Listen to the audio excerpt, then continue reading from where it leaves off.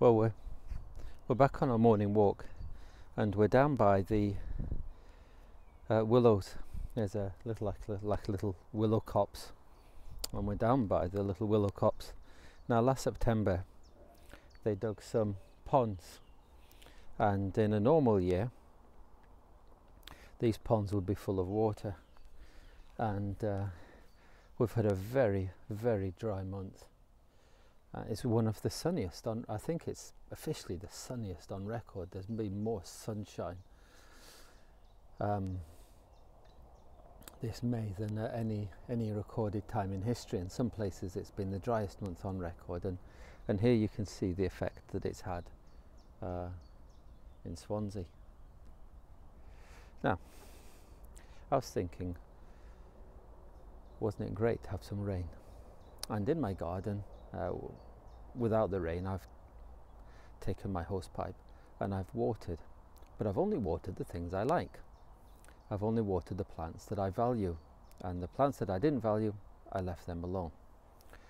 But God is not like that, and Jesus ponders on that and brings an illustration out of it, and it's a very, very famous sermon he preached, a very famous message, the Sermon on the Mount. And he says this in Matthew chapter 5. You've heard it that it was said, love your neighbour and hate your enemy. But I tell you, love your enemies. Bless those who curse you. Do good to those who hate you. And pray for those who persecute you, so that you may be sons of your Father in heaven. He causes his sun to rise on the evil and the good, and sends rain on the righteous and the unrighteous. If you love those who love you, what reward do you get? Are not even the tax collectors doing that? And if you greet only your brothers, what are you doing more than others? Do not even the pagans do that? Be perfect, therefore, as your heavenly Father is perfect. But he points out that in some ways God is indiscriminate. In the basics of life and the goodness of life, God is indiscriminate. And God shows love and grace and kindness to those who are his enemies and those who are his friends. And he calls on us to do the same, and to love and to care for those that are our enemies. And this is particularly relevant, isn't it, when we see what's going on in America and what we see what's going on around us. We would like to be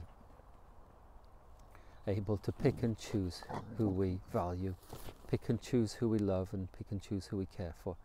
But God doesn't allow us to do that. God wants us to be like him, perfect, and he wants us to love and care for and be gracious even to our enemies. There's a lovely little video. It's by a comedian. He has a late night show in America called James Corden, and it's a video, and in that video he talks to his dad, and his dad's a Christian.